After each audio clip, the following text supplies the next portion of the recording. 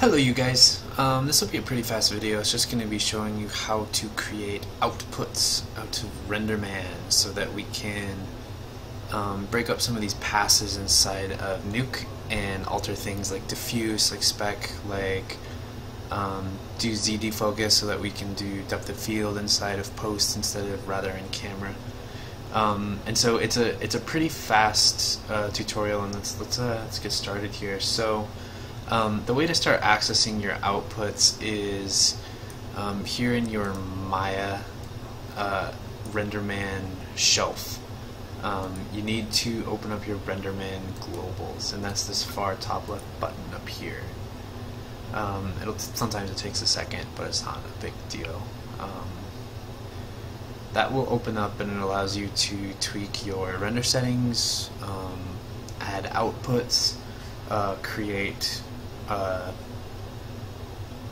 denoise pass, so when you render, it'll go through and it'll sample all your things in denoise, and you'll recognize your Maya window of render settings inside here, where you're going to change your size and your shot camera and your file extensions and all that jazz. But basically, the way to add a new output is you need to have a final pass.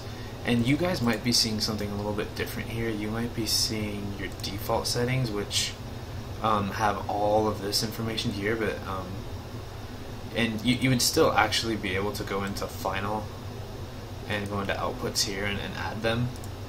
But what I like to do is actually view my pass settings tree, and then I can see you know, my shot camera that's going into my final pass, for example, cam shape here, to see what's being calculated in my text make pass, as well as if I have a denoise pass or not. So I just like to keep this default and pass tree settings. So the next step is we're going to create some outputs that are attached to our final output when we render. So we go from here, from settings, over to our outputs tab. And you notice it's pretty barren. There's not a whole lot of stuff on the screen. There's not a whole lot of stuff in this window. And so they cleverly hid this drop down here under Add Channels and Outputs.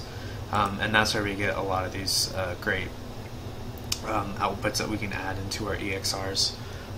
So the ones I've been using mostly are Point Pass. You can make a normal map, so we see the direction of our face normals. And then I've been doing a float ID and a float Z pass. At that point, you can right click and then I'm going to create one output from channel. You can create outputs and it will create an individual EXR for each one of these files, or you can create one output and it will create a multi-channel EXR that has all of these passes inside of one large EXR image. And so that's the way I prefer to do it, and then shuffle things out in Nuke later.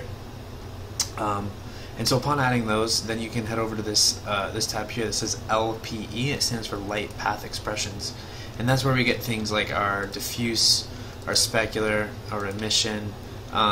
We're rendering using direct lighting, so we won't have any indirect stuff. But if you were rendering with path tracing or VCM, you would also load those in if you could. And then it even goes into like custom indirect and diffuse and reflections based on your lights and all of this Chinese. What is this called? Chinese algebra over here, because I don't know what that says. But at that point, you right click and add channels to selected outputs. You do not, well, you could create a new one, but I just like to keep everything in that one multi-channel EXR. So I'm going to add channels to selected outputs when I have that pass selected, and now I have all of those guys in the same pass. So when I go in here and I hit render again, hopefully this works quickly. It may or may not. And if it doesn't, we'll fix it with the power of editing. And so here is that kind of render that we had, and you'll notice here that under the catalog, which you can achieve by hitting C inside of Pixar's image tool, if you open that up, you have a bunch of other passes here. Like these, for example, are the normal pass, and you can take this and be like, oh, I want to take the red edges in Nuke, and you can use those values and those colors to punch values through, so you can increase or decrease like rim lights or things like that, or we have a diffuse pass in here. We have an emissions pass for all of our little lights sitting around. We have the point pass you can't see yet because we have to gamma it down or expose it down, but we can use this as a position inside of world space to create holdouts. And so by default it looks pretty weird like that, but when you expose it down, it looks pretty good. Then we have like specular light. The Z pass and the ID pass are also you have to expose it way down to get those. So that's kind of a quick introduction on how to get those passes. As always, let me know if you guys have questions. Email, Facebook, whatever it takes. Just let me know, and I can always help you guys out. Thanks so much.